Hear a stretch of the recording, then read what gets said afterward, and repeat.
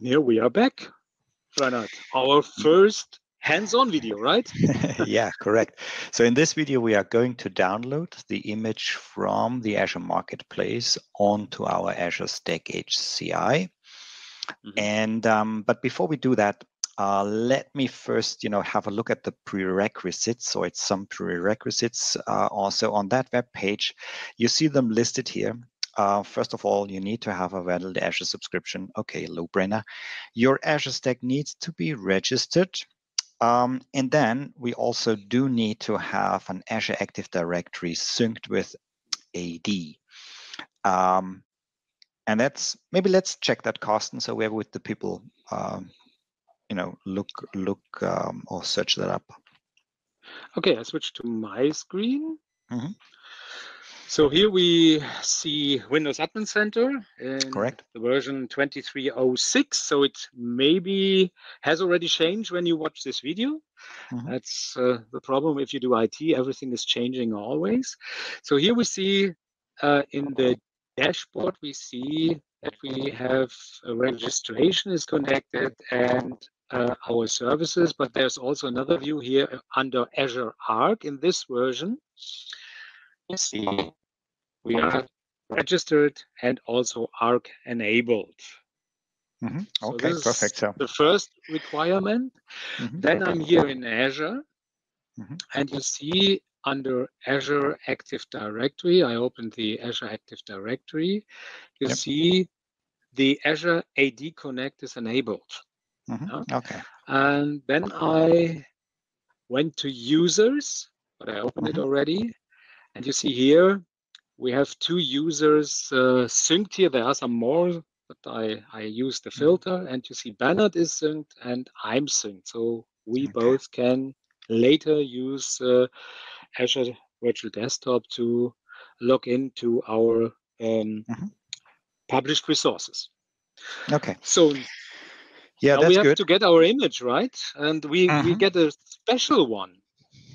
Yeah, I mean, we could use a Windows Server image, right, which you might have on an ISO stored somewhere. But one of the benefits from Azure Virtual Desktop is the use of a Windows 11 multi-session image, so a client operating system that you could use to simultaneously allow multiple users to use it for better use of the underlying resources.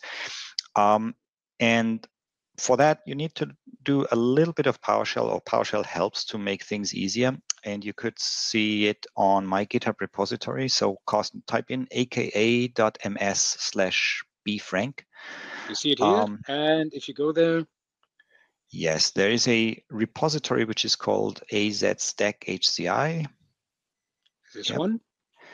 Yep. And there is an AVD section on directory for AVD.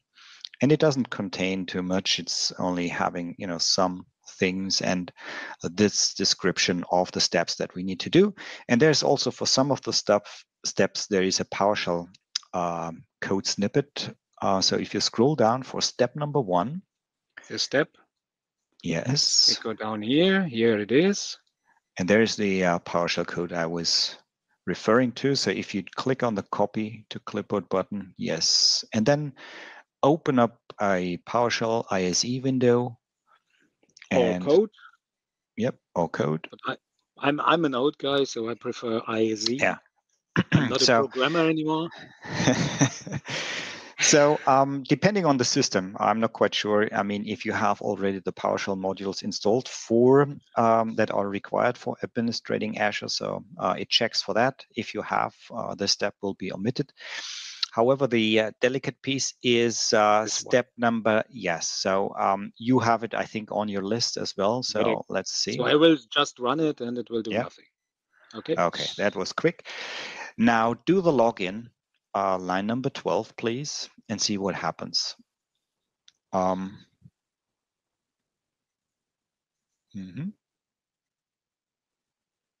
Okay, so That could be the case on your system as well, right? So if you're working for an enterprise and have a subscription, they might require you to use multi-factor authentication, right? Which is not possible through that dialog. So the easiest thing would be to use device authentication, and the code snippet is already in here. So could you please uncomment the use device authentication? I will do that, but first I have multiple tenants, and that's a problem here too, right? So I So take this if you one. want, I mean, if you want to pre-specify the tenant to be used for your Azure subscription or for the login, then you could do so. The code snippet is in there already, but I think it should do as well. So if you would just run this. So I have to go to a web browser. Correct. The behavior changes. You need to open up the browser. Could be a different browser, could be a different session. So just drop it in there, right? You are missing the N at the end. Didn't copy everything. Unbelievable. I didn't copy it. No worries. Then enter the code or copy and paste it.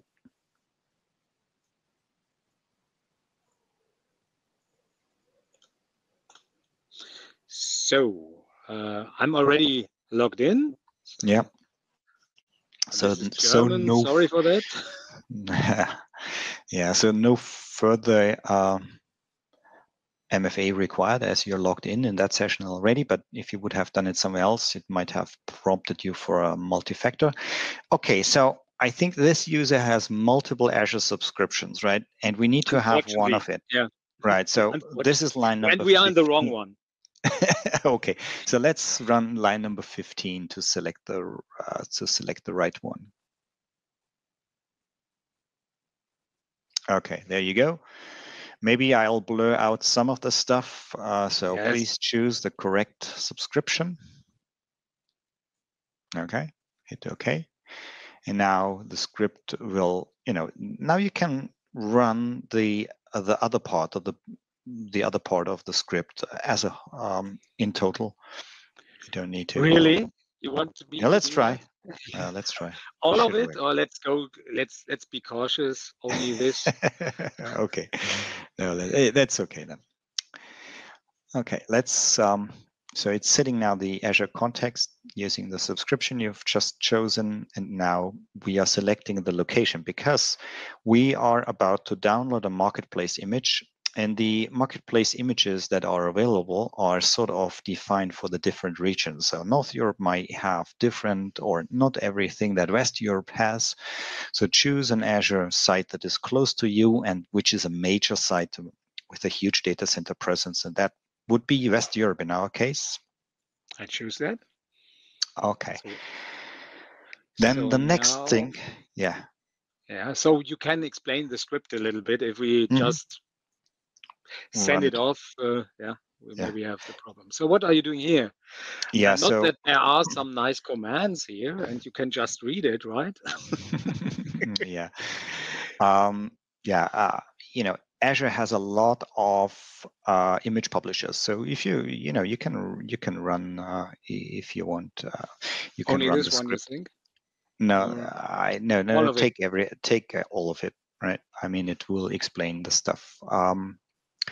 Azure has a lot of images available, right? And these come from different people. So I probably could also upload an image and make it publicly available for other people to use.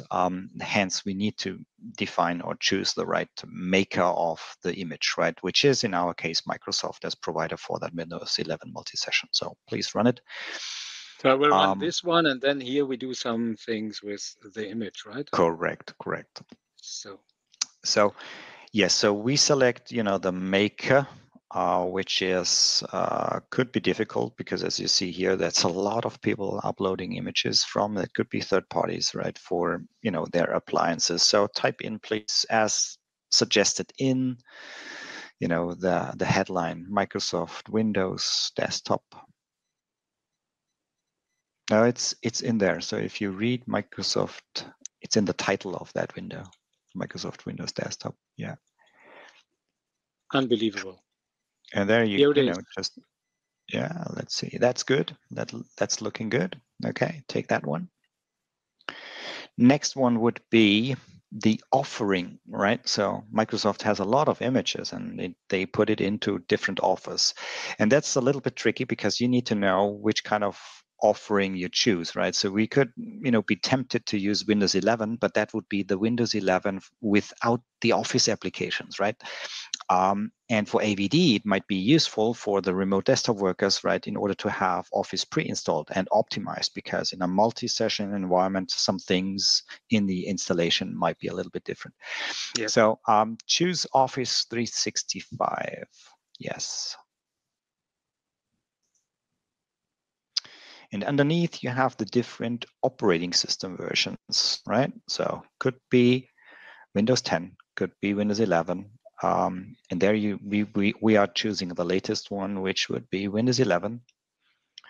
And also we take, one of the latest builds, which is 22H2 at that time. Yeah. Let's take that and one. We have to remind you, depending on when you watch this video, there will be maybe a lot of different images here, right? So Correct. You have to choose one that is similar to the one we choose. We choose Windows 11 multi-user with, so that's with the AVD, I guess, and then we have Correct. Office 365 installed. You see that with M365, right?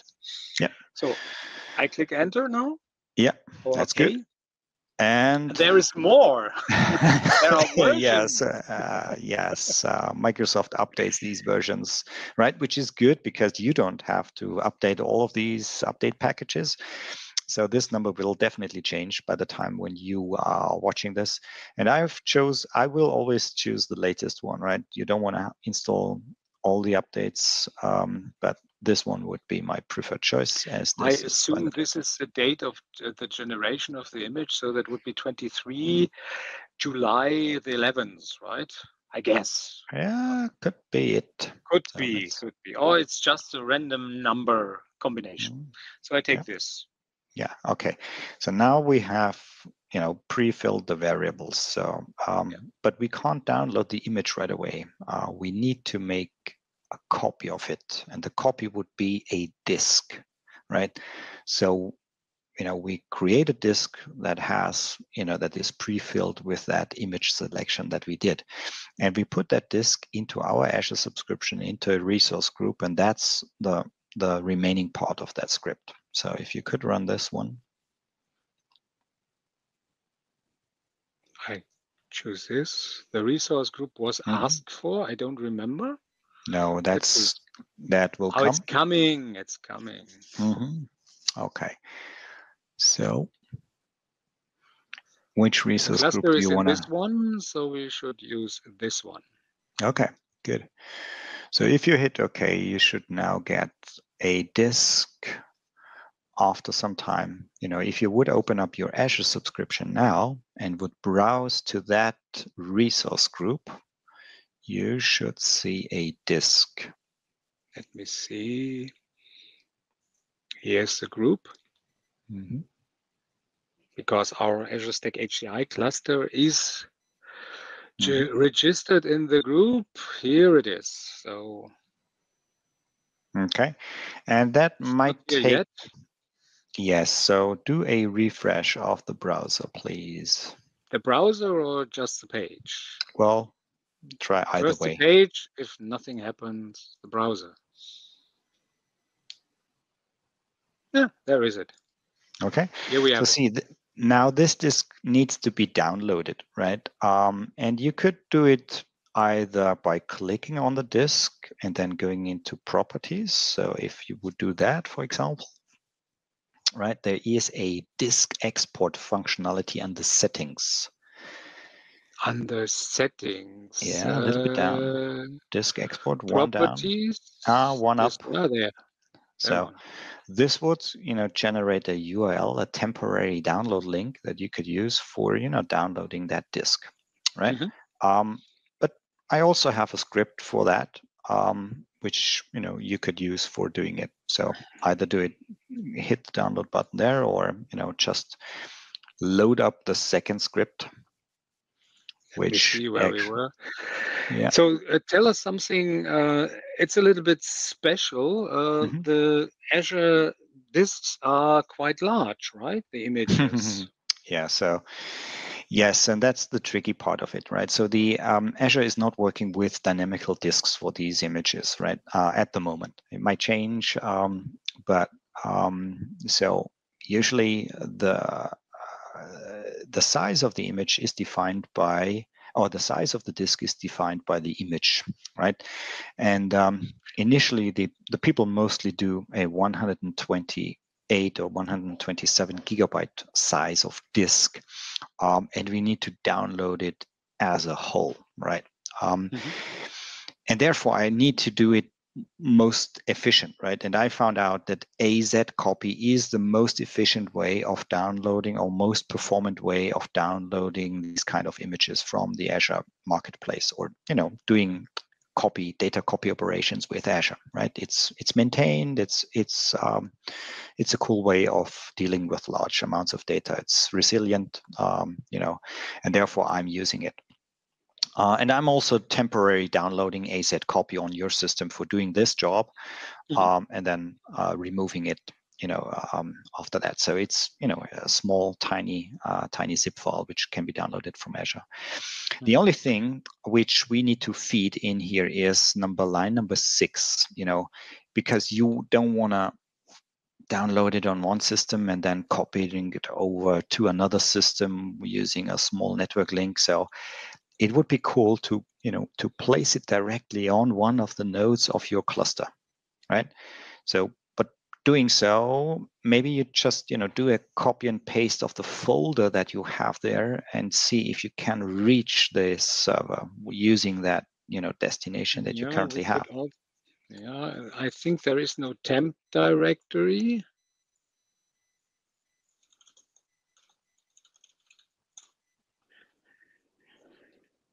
Yeah. So we have to make one. And now the deal should work. There's nothing in there. So now we have it. So that's, are you there? okay. Yeah. So that's on the server, right? And you can access it, right? Yes. Okay, cool. So now we can. Yeah. So let's run and see if that works, right? How does it know which disk it is? Okay. Yeah. Sorry for this. So I think this has to be filled somehow, right? Yeah. So it should have, the disk should be still in the new disk, right? So if you would run this variable, right? So if you go there. Yeah, there should be something in it. We just did it. Yeah, there is it. Okay. And now that's so you have to do the first script and then the second one. So I could also copy and paste it, not in a new window. Yeah, I could put it down here, right? Okay. Yeah, good point. I mean, you need to have the same Azure login context, right, that we were using before, right? So it's now creating that temporary download URL, and it will, sort of create that thing. Takes a while. Yeah, we have to wait. Yeah. And then I would, run that part as in total. I don't want to, would not run it line by line, as it would take too long, I would say. Okay. And I can. So now we have it. Oh, we can get. I have to undo this. Yeah, copy the whole thing and execute it. Yeah. Okay, good. So now, it has the token, or it has the URL. It will download AZ copy on the temp directory. It will then, instruct AZ copy to download the VHD, or the disk from Azure, and it would also tell the download speed, and there might be some some some glitches in the network at some point in time, right? So you So may be maybe our recording will suffer from the download, right? Yeah, let's see. I mean, it's depending on your internet connections, right? So No, we're doing local recording, and yeah, no, all good. I mean, what you could do is have a look at the clusters temp file or temp directory and see if there's already some data there, right? I mean, as you could see here, your network is relatively quite fast.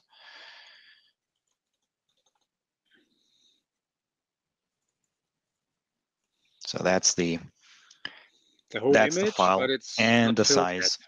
yet. Yes, so it's not yet filled. So we need to wait a little bit for this to download, and I think we'll speed up the video a little bit for this.